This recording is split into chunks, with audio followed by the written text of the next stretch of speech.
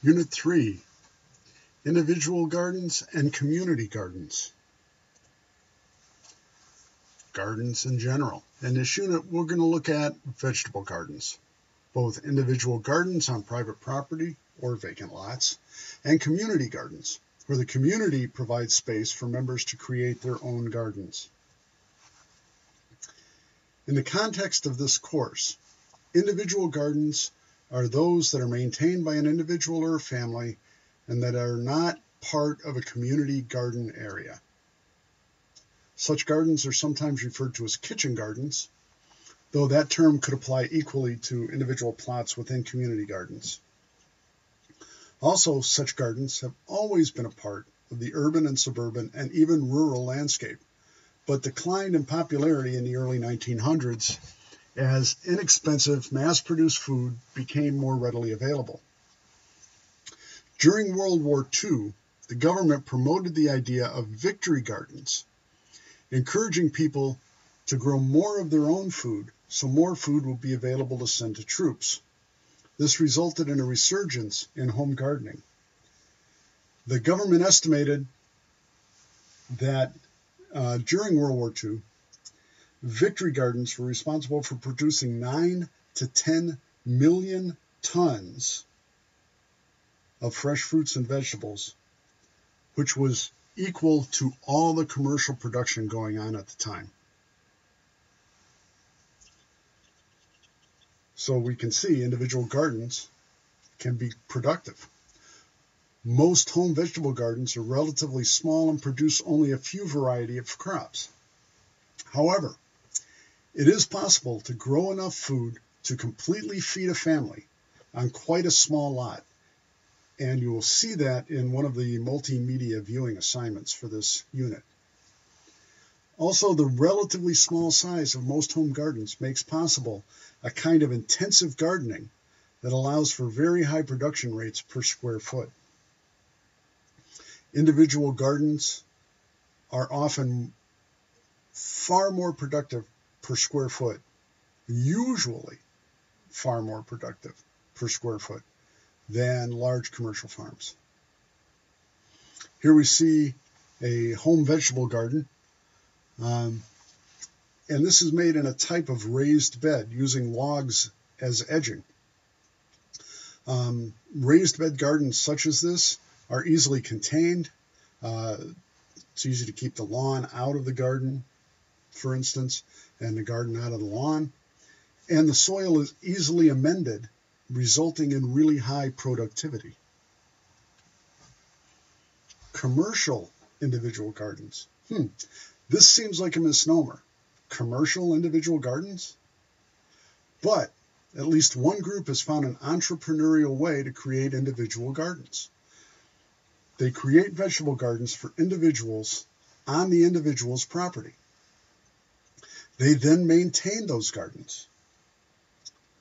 Their work is paid for by the homeowners who receive the benefits of a home garden without the work. People who may not have time, who travel a lot, who may not be able to maintain a garden on their own, can pay this group to maintain the garden for them. They get the benefit of the produce from the garden. The entrepreneurs maintain gardens for many individuals, so each person, each individual gardener, can maintain gardens for a dozen, 2 dozen, or more families. And they call themselves urban farmers without land.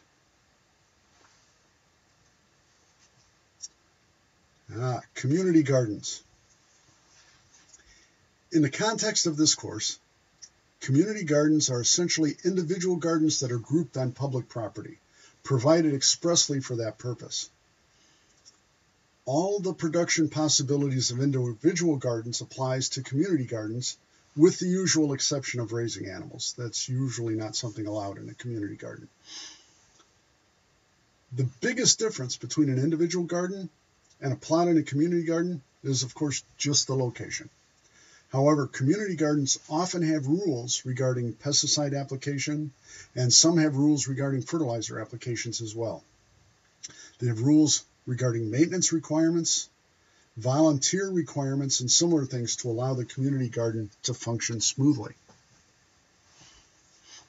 This is a photograph of Oakhurst Community Garden in Atlanta, Georgia. Typical community garden, except that this one has a greenhouse available for the members to use to start seeds early in the year. What are some of the benefits of community gardens? Well, one of the reading assignments for this unit is a summary of research being done on the benefits of community gardens, but I'll quickly address a few points here. Obviously, the availability of fresh food is a benefit, but a less well-known benefit is the fostering of a feeling of community. Communities tend to take pride in their community gardens. Often, produce excess to the needs of the gardener is donated to food banks and community kitchens, a source of much-needed fresh produce for the community as a whole. Vacant land, often an eyesore, can be made productive and attractive by community gardens. And educational opportunities abound for young and old alike, from the basics of how to garden to more involved topics such as composting, soil maintenance, plant nutrition. All of the things that we discussed as educational benefits in previous unit exist with community gardens.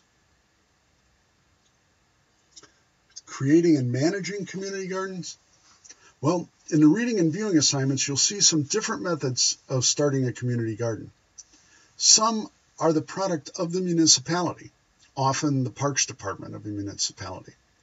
Some are sponsored by businesses, and some are the result of groups of citizens lobbying the municipality for space to create a community garden.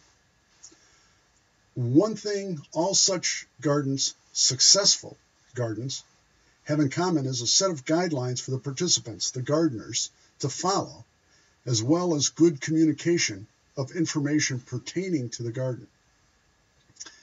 An active involvement is important in continuing success. You'll see that in some of the reading and viewing assignments for this unit, how important it is to set up lines of communication and to have certain rules enforced to make sure that the community garden is a success.